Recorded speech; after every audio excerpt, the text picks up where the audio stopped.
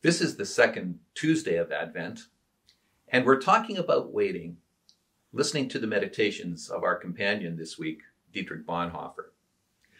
He writes, "Not everyone can wait.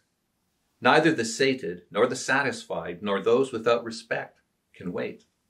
The only ones who can wait are people who carry restlessness around with them and people who look up with reverence to the greatest in the world. Thus, Advent can only be celebrated by those whose souls give them no peace, who know that they are poor and incomplete, and who sense something of the greatness that is supposed to come, before which they can only bow in humble timidity. Waiting until he inclines himself towards them, the Holy One himself, the God in the child of the manger. God is coming. The Lord Jesus is coming. Christmas is coming. Oh, rejoice, God's people." Jesus said to his disciples, "Blessed are you who are poor, for yours is the kingdom of heaven. Blessed are those of you who are hungry now, for you will be filled.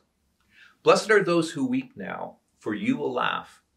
Blessed are you when people hate you and when they exclude you and revile you and defame you on account of the name of the Son of Man.